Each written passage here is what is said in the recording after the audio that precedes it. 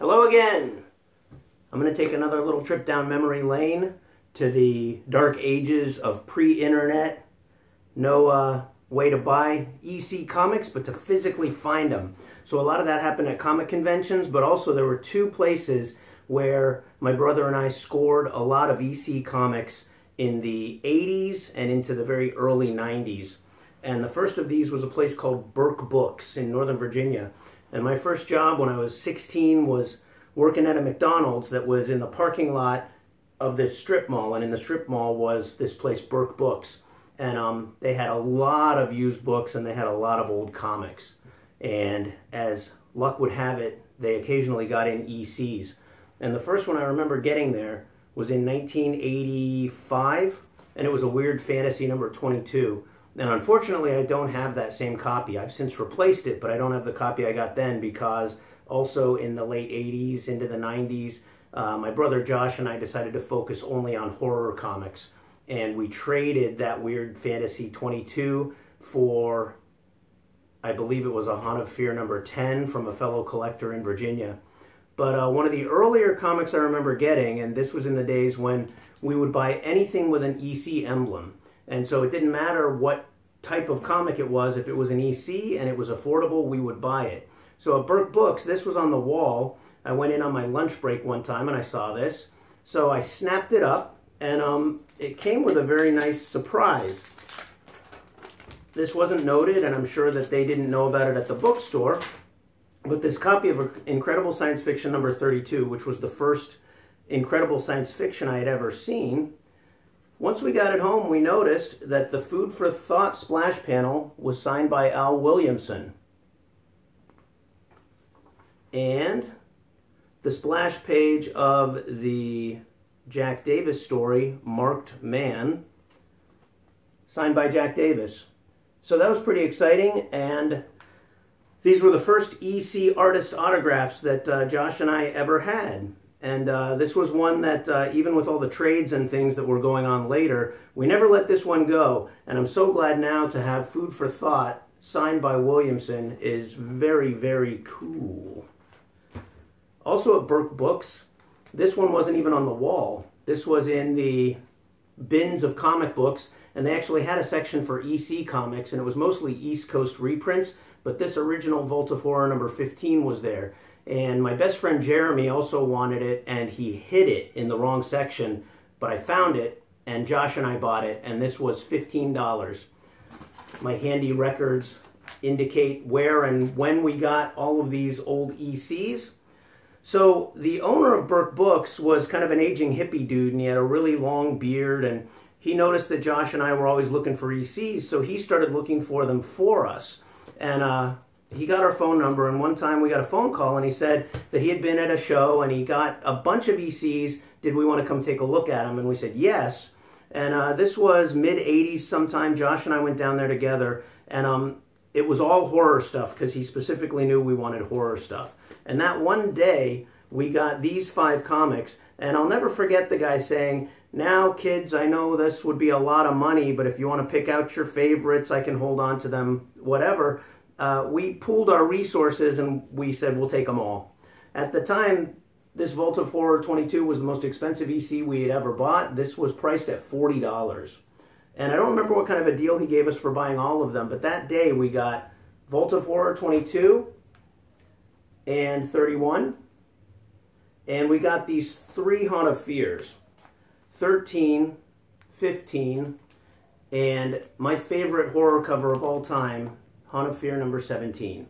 And it was so funny because Josh said that day he had a spine-tingling feeling when we were going to Burke Books that this comic would be one of them, because this was the EC horror comic that he wanted the most. And he said he just knew it was going to be there, and it was. So these are the very copies we bought that day. A couple more Burke Book purchases that were we bought separately. So one time Josh was there on his own, and he picked up this Haunt of Fear number 22, and I distinctly remember reading this sitting at my desk in my room when I should have been doing my homework. But EC comics were much more important than homework. So Josh bought this one, and then here's one that I bought, Haunt of Fear number 16. I walked in, and this was on the wall, and it was priced at $25. It's a really nice copy, and it was a no-brainer at the time. So this would have been around 1987, 88, because I remember I was old enough to drive, and I was old enough to be going on dates, and I happened to have a date the night I found this book. And the girl that I was supposed to be taking to the diner was working at her job. I was going to pick her up, and so I stopped at Burke Books on the way, and lo and behold, this book was new on the wall. And so without thinking, I bought it, and then I went to not pick the girl up because I didn't have any money left for the date, but to tell her, hey, look what I got. I'm sorry I can't take you out tonight, but check it out. I figured who wouldn't understand that, and she didn't understand that. So we didn't date anymore, but I still have this comic. So Burke Books was a great place to buy ECs in the 80s, and in the early 90s, it was 1991, and me and my buddies went on a road trip to visit a friend of ours who was going to college in Pittsburgh, and we went to this place called Ides Entertainment. And we went there to buy records because it was a used record store. But downstairs, I found that they had comic books. And they had a huge pile of ECs. And the guy that was working there said, nobody's buying these. We could probably make you a deal. I didn't have a lot of money, but that first trip, and it was in spring of 91, I came home with Vault of Horror number 16 and 17. Neither of which I had ever seen before. This was before the internet, and this was before Grant Geisman's books, and both of these covers were new to me. I was pretty excited to get these. And then I got Shock Suspense Stories 16 and 17, and I was ecstatic to have these because both of these had stories in the big book, and any comic that was featured in the big book was automatic grail item for me. So getting both of these the same day was really exciting. So they had a bunch more ECs, and I couldn't afford them all. But I vowed to return. So what I did was I worked all summer, and I saved my money, and I went back to Ides in Pittsburgh in the fall, and that was the most ECs I had ever bought at one time. I got Vault of Horror 13, Haunt of Fear 16, which is the second issue, Haunt of Fear number 6, Shock Suspense Stories number 1, which I knew was there. It was priced at $60, and I think it was the most expensive of any of the ECs that I got at Ides. And this was one that Josh had to have. So he paid for this one, and I paid for the rest of them. Shock Suspense Stories number 4.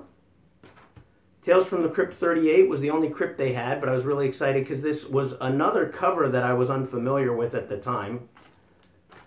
Crime Suspense Stories number 7. And I got a lot of crime suspense stories there. They just had a lot of crime suspense stories, and it was a title that I didn't have many copies of, and so Josh and I greatly increased the crime suspense stories at Ides Entertainment. Here's number 10, 11, 12, and 13. Nice little run there. And then I also got 20 and 21 there at Ides in the fall of 91. So apart from comic conventions, I would say that Burke Books and Ides Entertainment were the two places that we got the most ECs in that pre-internet era. And of course, eBay came along in the late 90s, and things changed a lot in collecting, but it was very exciting to find these comic books at little shops. So that's part 2 of my walk down memory lane, EC collecting with my little brother. But one more thing I want to mention is that when I got all these ECs at Ides, I took them down to Virginia Commonwealth University in Richmond, where both my brother and my then girlfriend were going to college. And so my girlfriend at the time is now my wife because she did understand spending a lot of money on ECs, and it's something she never discouraged. So find yourself a girl that loves EC comics, find yourself a guy that loves EC comics, and your life will be indescribably strange. Thanks for watching. I'll try to come up with some more ideas for videos, but that kind of covers the earliest days of EC collecting with my little brother, Josh. Thank you very much.